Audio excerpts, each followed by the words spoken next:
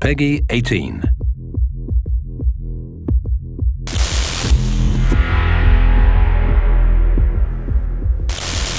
You ready to get your arse handed to you?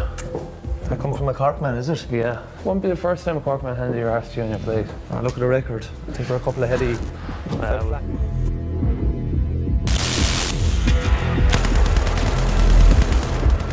You've small number of All-Ireland medals, I believe. Just the 6.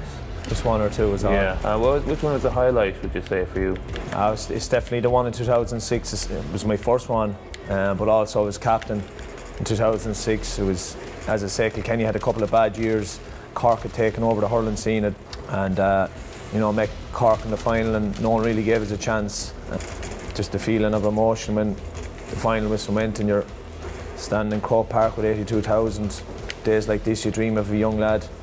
I suppose the final whistle went, and you just get this feeling and emotion in your body. You're in Croke Park, and people ask me, what was it like to win All Ireland? I suppose you can't really describe it. The only feeling it feels like if you got on top of the Hogan stand and jumped off Croke Park, you could fly. It's that kind of a feeling, really. And then I just remember going, just before I was going up the Hogan stand, the steps of him, I met my father at the steps, and you know, would have been a big hurling man and brought me to games as a young man, and just, I suppose, embracing him and finally achieving the ultimate dream.